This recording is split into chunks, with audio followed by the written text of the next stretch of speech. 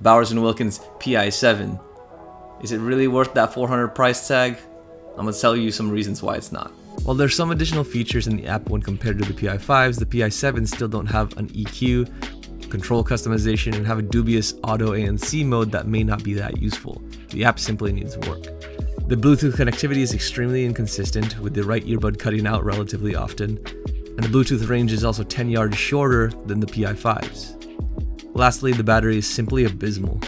They're rated at 4 hours per charge, which is pretty trash anyway, but I was averaging around 30 minutes short of that. But that's just the short of it. If you want to see the full review or anything else that I make sure that you check out my YouTube channel, because I am trying to give you guys something a little bit more worthwhile than the